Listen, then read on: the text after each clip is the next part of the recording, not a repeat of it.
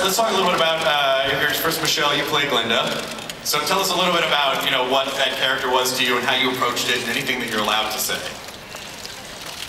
Glinda is, as she's always been, the embodiment of everything that's good and everything that's pure, but with a slightly more human quality, I think, in this film. And she's the only one who continually sees the best in Oz, even when his selfish nature makes that very difficult to him. Yeah, and it's not, and by the way, I don't think it's not like the Glinda approach from the original Wizard of Oz, like, oh, you have the power to go alone. Like, it's not. No, I really wanted to, but Sam said no. Actually, that does sound a little like the voice you do in the thing. Do that again. You have the power. That's how I wanted her to do it. There's one go for it. Sam, she's telling me to do this. I don't think it's the right way to go. Mila Kunis, you play Evanora, correct? So tell us a little bit about Evanora. Well, I play Theodora. You play Theodora. Evanora is Rachel Weisz, who's not here, who's my sister in the film. And Theodora is the first character that Oz encounters when he gets to the land. And she is incredibly sweet, incredibly naive, and just so believes that he is the wizard. Yeah. And what was the shooting process like for you guys? Was there a lot of, was it like you in blue screens, or was it, how did you go, what was the process a little bit? Well, I'll say this, Michelle and I never really got to work together as often as we wanted. Oh, you guys met? Mila, this is Michelle. But, I will say that going into it, thought that it was going to be all green screen and all blue screen. And it wasn't. The sets were built and they were tangible. Glinda's castle was there, Emerald City was there, the woods were there. I mean, everything really truly was in front of you. So it was magical going to work. And you used your imagination when it came to like distant land, but as to what was in front of you, it was all there. I mean, you can't not, for something that's such a core part of who we are, we're growing up seeing that movie, and then there it is, you're in it now. I have to tell you, walking onto Glinda's castle was one of the more magical experiences of my life.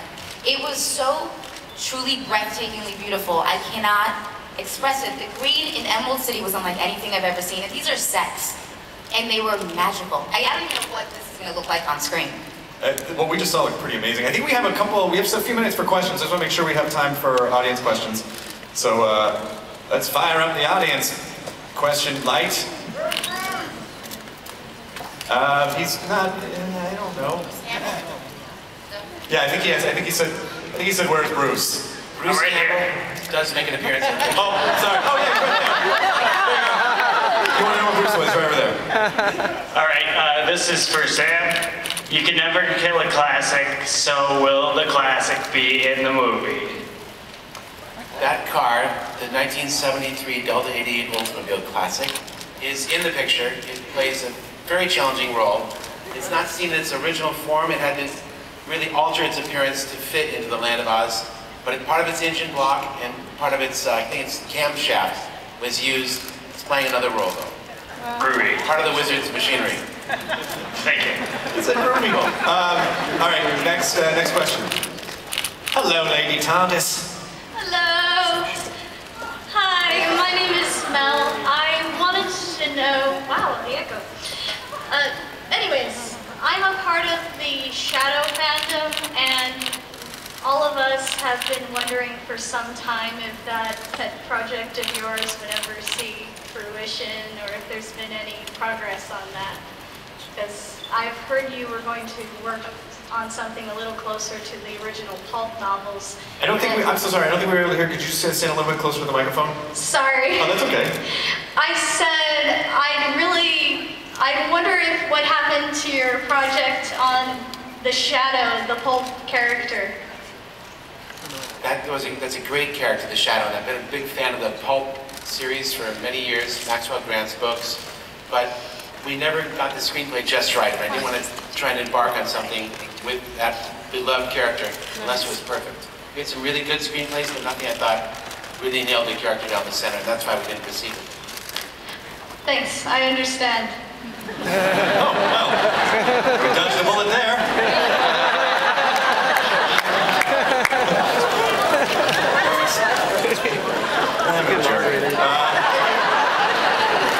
Oh, you're bigger on the inside. All right. What is your name, sir? I'm Travis, the small and Just a little bit closer to the microphone, Travis. Hi. I've been following like the teaser images that have been coming out the last few weeks, and I noticed the balloon looks eerily like the one from the '39 film. And so I was wondering, is this more of a prequel to that, or is this a pseudo-sequel to the books? I'll answer that question. It's really, Mitchell Kapner, the original writer of the screenplay, took the Baum books and gathered different information that Baum had written about the character of the wizard in the second Oz book, and the third Oz book, and the fourth Oz book. Then he put those events in chronological order, and then he really just made up the rest from his imagination. So it's really based on the book, and it nods lovingly toward the 1939 great classic Wizard of Oz. All right. Oh, hello.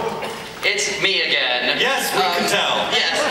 Well, as a costume obsessee, I was wondering if the shoes are ruby or silver, or if we don't see them at all. Mila's shaking his head. Her head.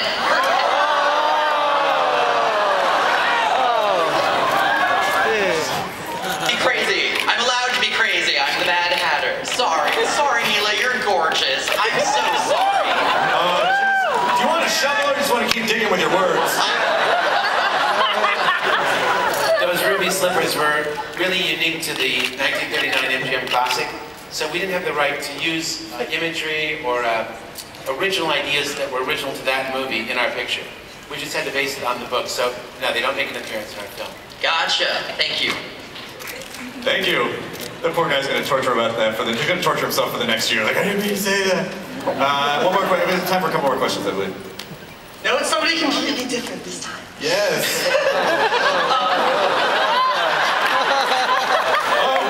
You fooled us all.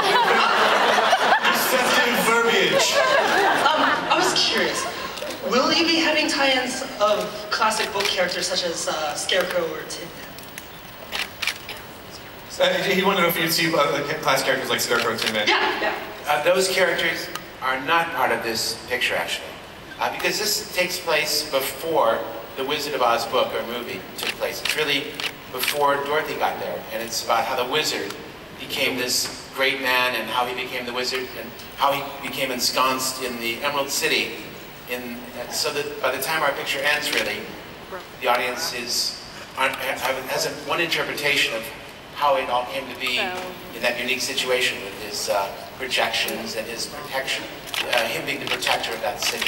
So it's before any of those characters make their appearance. Oh, goody. Okay. Oh, good. All right. Thank you. Of course.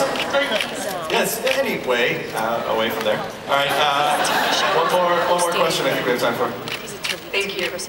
I loved from the preview the black and white to color of it. The balloon was mentioned. You mentioned some restrictions, Sam. What other pieces from the 100-year history really sparked your visual look for the new film? Well, we've got a great production team, and headed up by the great production designer Robert Stromberg, who's did beautiful work on Avatar and Mr. Burton's Alice in Wonderland and Alice. And so really we wanted to create an absolutely unique look. But there's so much great description described by Baum in his books. That's really where it started.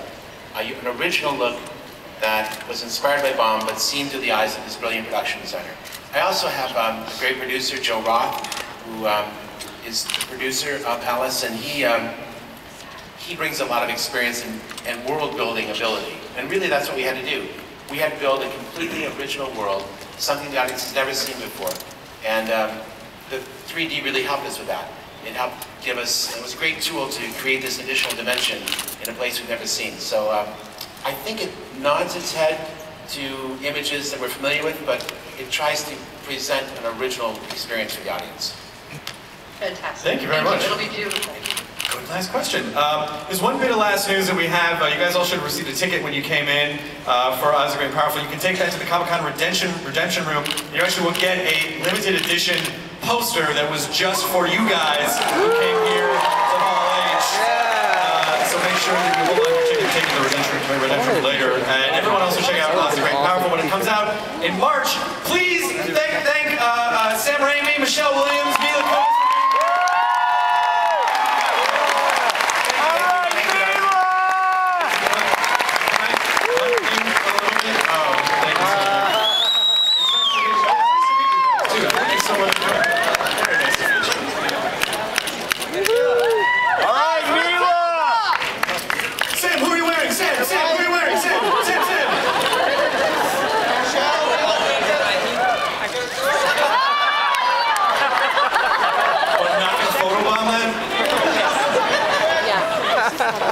All right.